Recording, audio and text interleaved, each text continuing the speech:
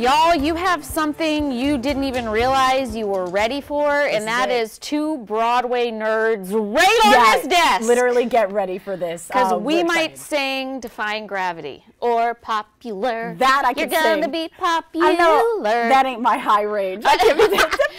You don't want to hear that. Okay, 1 month from today, okay, all of us are going to Oz because Wicked is being released officially in theaters. So it's November 22nd. But to get into the excitement, Starbucks wanted everybody to have a beverage that you can also drink and identify with your favorite characters, Elphaba and Galinda. That's so cute.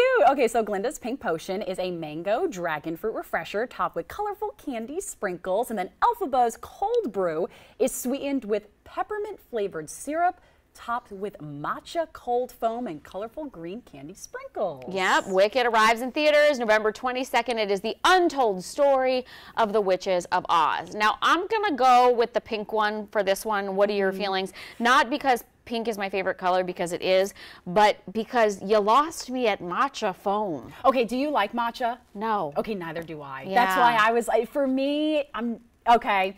Also, Halea says pink, our producer back there, yes. The matcha foam, and also I like to put my peppermint in my mouth when I'm brushing my teeth and not when I'm having my coffee. Ooh, you don't even do that for the holidays. No, but I get that people like, do you like it? Yeah, absolutely. Okay. A little bit of peppermint sprinkles on the hot give chocolate. it another chance. I don't know. But yeah, but I love it. I mean, the green one's gorgeous. It's so cute, but if you are a matcha lover, totally get it. You'll like it. If you're not, I don't know if it's good. We should do a taste test. Oh, I'm down. Yeah, I need to do that. Hey, Rob, go get us some drinks. No?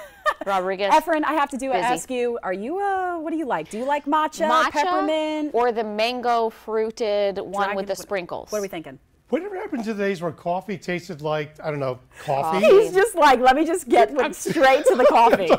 Straight to it. I think of matcha and I'm thinking Mexican food. I'm not thinking like a flavor. But so you've never had matcha? You have to try a coffee. If you want a dessert one, a coffee with a peppermint and a chocolate, or just a mint and a chocolate, like chocolate chip and ice cream. Something like that. That works.